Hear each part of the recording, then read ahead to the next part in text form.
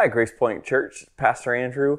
I wanted to give you a quick update regarding our Sunday streaming. You may have noticed that we've recently moved from Facebook to YouTube. We've been trying that out the last couple of weeks, and it's not just to kind of create a change for the sake of change, but we had struggles with Facebook recently sort of throttling some information or muting the service mid-service. And so we've been trying it for a couple of weeks just to make sure it was going to work. We had consistent and reliable service.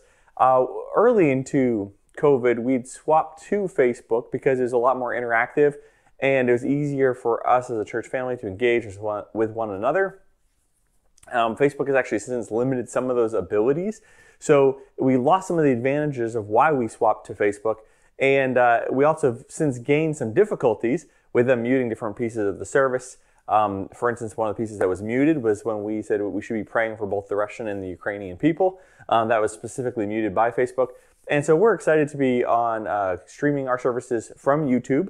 The best way to make sure you're not missing that is to like the channel, to follow the channel, to set up notifications for when we go live.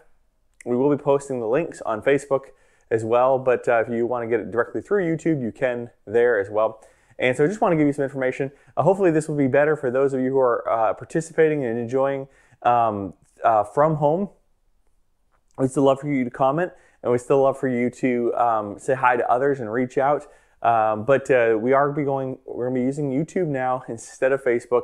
I just want to kind of give you a little bit of the reason behind the change. So thank you so much. God bless. Love you guys.